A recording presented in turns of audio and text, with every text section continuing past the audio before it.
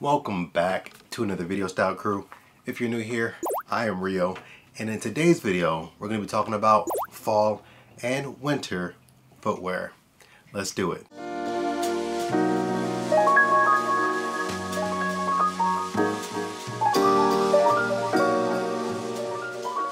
That time is officially here. Fall has come, winter is on the way, and it's almost like winter's already here. These temperatures have been ridiculous. I don't know where you're at, but where I'm at in Columbus, Ohio, it is 24 degrees outside right now. That's winter. we literally had like maybe 2 weeks of fall, and then it just went straight into winter. It's been cold. Of course, when it's cold, we look to switch up our wardrobe and our footwear, and this video is dedicated solely to footwear. You get it? Solely to footwear? I'm sure you got it. Before we hop into this video, I would like you guys to drop a comment letting me know where you're located and what the temperature is in your city or state or town or whatever. I'm really curious to kind of see where you guys are from, where you are, what kind of temperatures you're having. Temperatures, of course, do dictate our fashion and our fashion choices. So I would like to know what kind of temperatures you guys are experiencing where you're at. Get into this list. I have top 10 fall and winter footwear. This is my first time doing a video like this. As long as I've had my channel, I don't think I've ever done a top 10 sneakers or boots or whatever footwear for a particular season. The goal for me here wasn't to just pick a particular colorway and then tell you about it and then tell you that you should have this colorway. I wanted to just bring a sneaker model or a boot model and then kind of encourage you to look more at that if you don't already do. So if I name something, of course these things will have a wide variety of colors and colorways and different materials and things like that. So I'll be breaking these down into two different categories. We have the boots and then we have the sneakers. With boots and with sneakers both, they have their own subcategories. So with boots, we have our street boots, we have our casual boots, and then we have our dress/dapper boots. Now for this list, I'm going to keep the dapper out of the equation because I don't know if you guys really want to see too many dapper pieces like that. But for myself personally, I'm slowly been getting into more dapper pieces and more dapper wear, and I would love to bring that more to my channel. I just don't know if you guys are really into that. Hopping into this, and we're going to start with something that is probably the most utilized every single year. I wear them every single year, and as long as I'm doing a list like this for fall and winter, they will most likely or definitely be in this list every single year because they are simply a staple for this time of year. And that is the 6-inch wheat Timberland boot. And of course, this is going to fall under that street category. This by far is one of the most classic and timeless pieces that you can have. Of course, these things were popularized in the 90s by tons of different rappers. Biggie already told you in Hypnotized.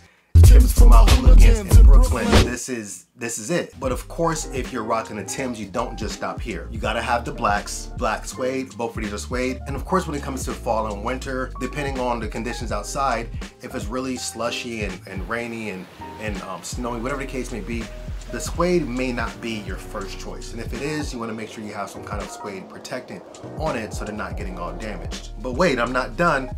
I also have them in a brown leather as well. I have 3 pair of Timbs for my hooligans in Brooklyn, which I've had for quite a while because they are something I go to every single year. Hands down, bar none. If your style is somewhat street, you definitely should look into having a pair as well. Next up on this list is a pair that I personally do not own, but these are going to be another street boot, and these are a combat boot. The combat boot has been in trend for some time as well, and this time of year you're going to see them out a lot. And one of the brands that's kind of been up here compared to everyone else is simply the Doc Martin. Again, I personally don't own any of these, but I know every single year these tend to be in trend. And if this is going to fit your personal street style, I think you should probably look into getting a pair as well. So that would do it for our street boots. Now we're going to look at more of our casual options for boots. For me personally, I will stand a little more partial to a Chelsea boot. Chelsea boot is something I started to get into a few years ago, and man, do I love these things because depending on the actual color and the material and the overall silhouette and shape of them, they can be a dressier option, but of course they fall a little more true to a casual piece. I have this pair here from Topman, which has more of a harder sole, but we also do have a crepe sole as well and a tan upper, both in suede. And then I do have a black pair as well. Black, easy to wear. Classy, classic, timeless, dress up, dress down. Maybe one of those things that you may want to get in the leather. I personally do not wear leather Chelseas but I think that's gonna change. I just haven't found a brand or a pair that I like enough to spend money on. I've mainly been going with suede options. And for our fourth boot, this is gonna be falling into the casual and slightly dapper side as well. We have the Chukka boot. Again, this is something that I personally do not own, and I feel like I should. I don't know why I don't have any Chukkas. I think it's because my style has been street for such a long time that I've kind of been falling by nature to street footwear. The Chukka boot, just like all of these other options that we've talked about, can be found in so many different colors, silhouettes, fabrics. Tons of brands do them as well. You can even get a little spunky with it and get a Chukka sneaker. But I just think the Chukka, like these other options, can be one of the perfect choices for the fall and the winter. Now that we covered the boots, now it's time to talk about some sneakers. The rest of these are in no particular order, and I'm just gonna go off that list one by one. Now the first sneaker we're gonna be talking about is simply the Air Force One. Air Force One I used to rock them when I was a child a lot, but as I've grown up and my style started to change, and I started to wear a little more slimmer silhouettes, more fitted clothing, I just felt that the Air Force One was a little bit too bulky and too big, but it also does have its place in my style and my wardrobe. When we talk about the categories, whether the street or the casual or the dapper, of course the Air Force One is gonna fall in that street category, and it's been a staple in fashion for easily 30 years. The colorway I have here is gonna be in the flax color, I believe. So I have these in high, which these released, I believe, in 2014. But I also do have them in the mid, which released, I believe, in 2015. Amazing, amazing shoes for the fall and winter. Of course, these lend to the color of the wheat Timberlands, but the Air Force Ones have tons of different options and so many different colors and colorways and even materials. I purposely chose all of these models because you have so many different materials and varieties that you can choose from. So if the Air Force One is not on your list for this fall and winter season, you may want to change that. Next up on my list is going to be shared.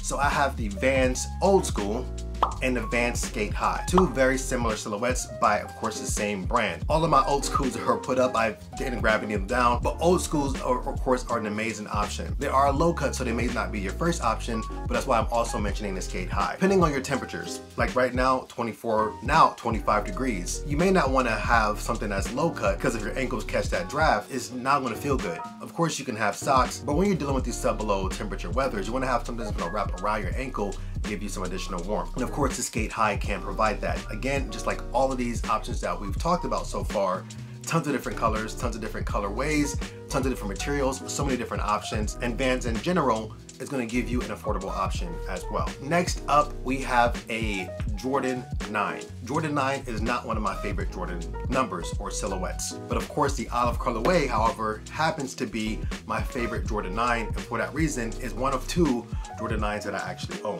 One of the reasons why I put Jordan 9 on this list for the fall and winter is simply because of that outsole.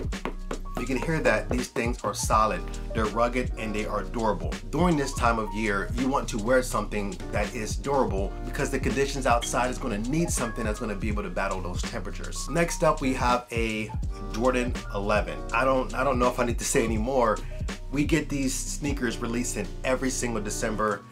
I'm not entirely sure exactly why, but similar to the Jordan 9, those things, those outsoles at the bottom, they're fairly durable, and a Jordan 11 usually has that patent leather upper. Of course, those things are easy to wipe off and easy to clean as long as you don't get them scuffed. Of course, this year we have the Bread 11s dropping, and I imagine if any of you get those sneakers, you're gonna be rocking them this winter. So next up, I wanted to throw in something very simple. It was something I'm sure I may have somewhere. I honestly just couldn't really find anything. Just a simple leather lace-up. So many different brands make these, a lot of different colors that you can get them in. Of course, you can do suede lace-ups, but like we talked about, leather will be the way to go. And I'm gonna, of course, interject some here to give you some ideas. And to round off this list, number one would be my favorite, what I wear all the time.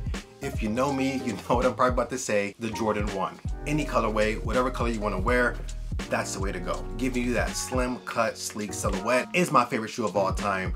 For that reason, it's probably gonna round off somewhere in the top few of any list that I do. There you have it. Those were my top 10 sneakers and boots, your footwear, your fall footwear, fall and winter footwear, whatever you want to call it.